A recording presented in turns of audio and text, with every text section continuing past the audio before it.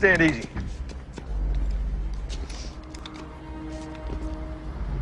Thought I'd been in the service a long time.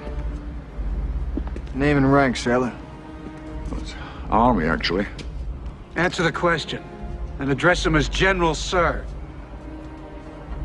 Captain John Patrick Mason, General, sir. Of Her Majesty's SAS. Retired, of course. You're a long way from home, Captain.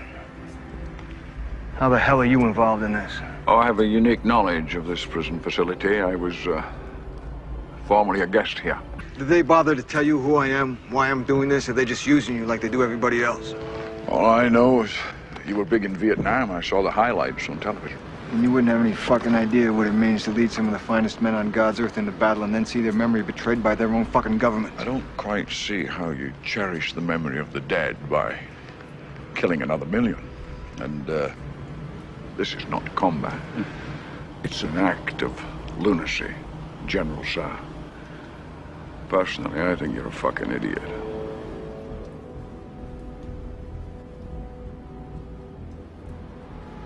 The Tree of Liberty must be refreshed from time to time with the blood of patriots and tyrants. Thomas Jefferson. Patriotism is the virtue of the vicious, according to Oscar Wilde.